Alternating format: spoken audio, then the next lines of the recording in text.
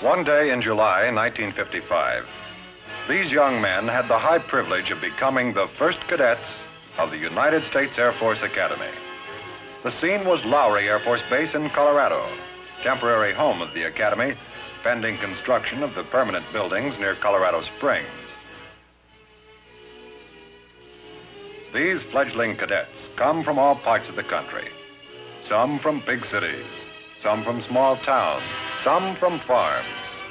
But they all have important things in common. They were all chosen from among many applicants. They all had to meet the Academy's exacting mental and physical standards. They all have a lot of hard work ahead of them, and they are all ambitious to qualify as Air Force officers.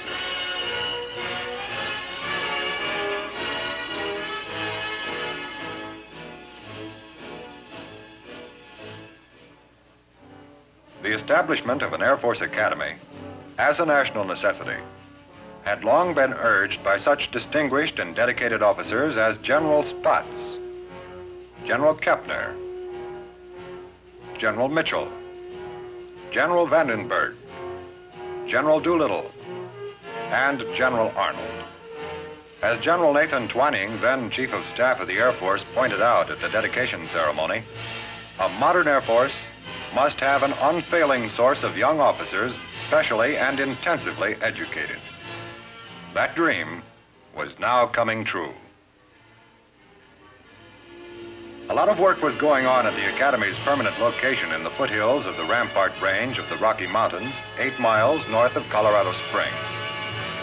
Here were 17,800 acres, chosen after long study to be the site of the new Academy.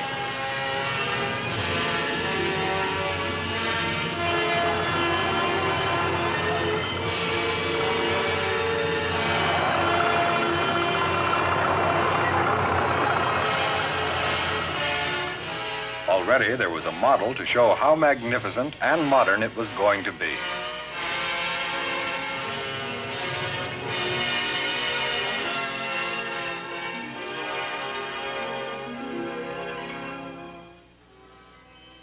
There was a big day in August 1958 when the cadet wing, now 4 classes strong, moved from Lowry Air Force Base to the brand new Academy.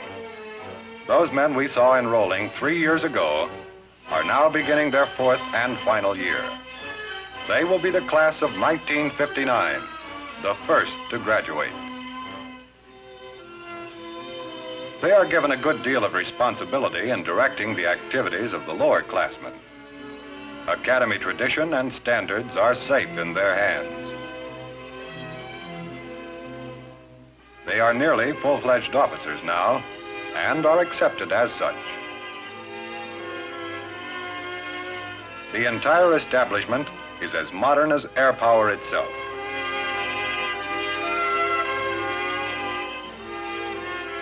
Surrounding the Court of Honor are splendid buildings, all named in honor of Air Force heroes, where the cadets pass a major part of their lives for 4 busy years. Harmon Hall is the administration center, named for General Hubert R. Harmon, the Academy's first superintendent.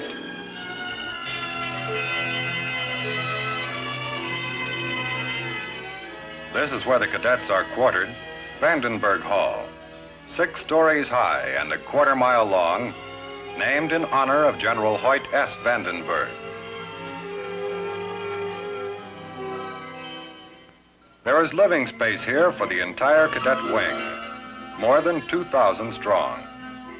Here the cadets, 2 to a room, do all of their sleeping, much of their studying, and all of their own housework in a setting that is an interesting combination of Spartan simplicity and modern design. And no one has a chance to forget that this is part of a military installation.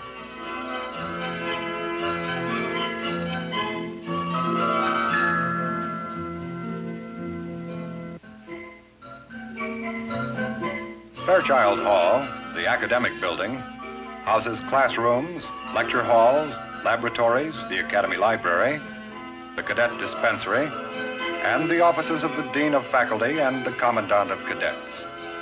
It was named in honor of General Muir S. Fairchild. The cadets are thoroughly schooled in basic and applied sciences: mathematics, physics, chemistry, engineering, aerodynamics, and astronautics. And there is an equally heavy workload in the humanities and social sciences in courses that include history, English, foreign languages, geography, philosophy, psychology, economics, and political science.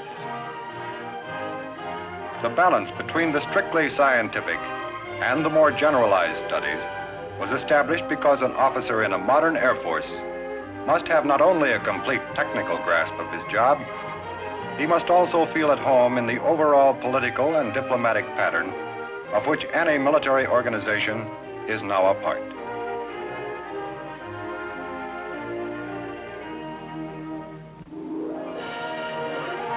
The teaching staff is entirely military. The instructors are all Air Force career officers, highly experienced, qualified specialists in their various fields. Cadets who are exceptionally good students are given a chance to take additional courses in what is called the enrichment program. The program enables such cadets to advance as fast as their abilities permit and to broaden their field of study. Also in Fairchild Hall is one of the most complete military libraries in the world. Every competent and resourceful officer must possess skill in the techniques of research and study.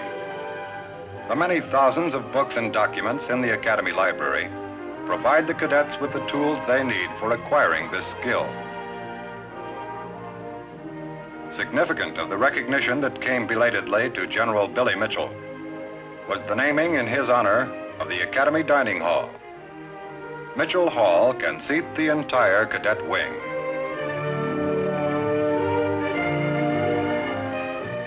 Like almost everything else at the Academy, attendance here is mandatory.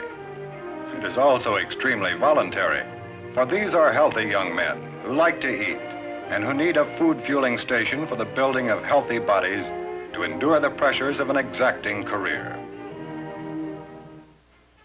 They were selected as cadets partly for their physical fitness, and one way they are kept in tip-top condition is by the Intramural sports program. It's a part of the curriculum, and participation is compulsory, though as young Americans, they would of course go in for this sort of thing anyway. These sports are family affairs.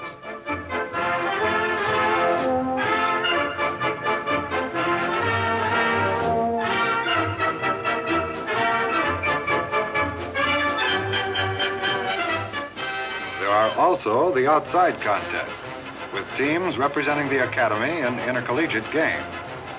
In football, the Academy has made an excellent showing against major opposition.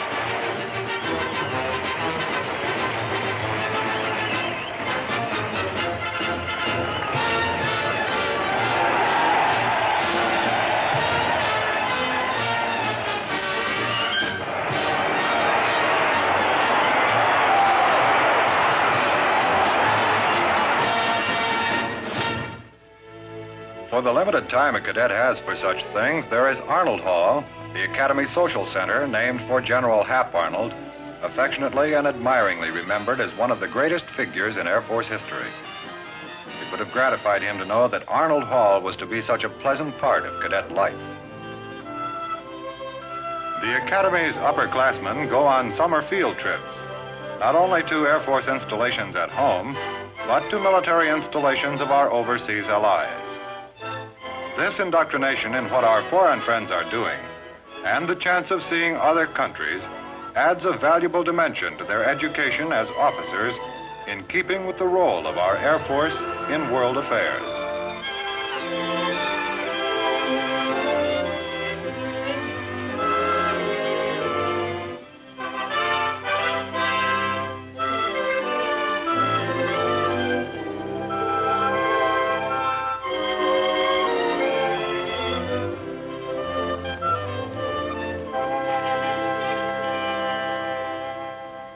It is planned that in the summer between their junior and senior years, all cadets will take a pilot indoctrination course, and as seniors, members of the first class, they may go on with such indoctrination if they choose.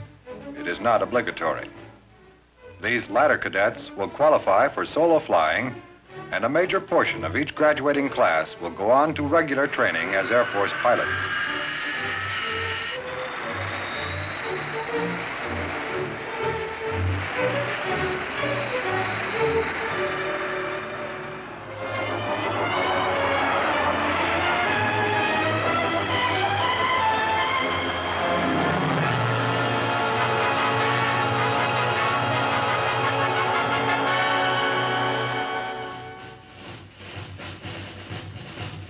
In June 1959 came the Academy's first graduation review, a scene that will be repeated year after year for as long as the nation needs an Air Force, and that will be a long time. About 300 of those young men we saw enrolling at Lowry Air Force Base 4 years ago will become, at tomorrow's graduation exercises, second lieutenants and bachelors of science.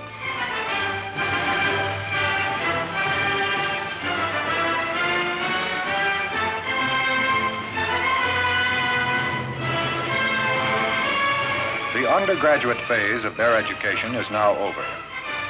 After tours of duty and various Air Force assignments, and following their eventual promotion, many of these young men will be chosen to go on with advanced education in one or more of the graduate schools of Air University in Alabama.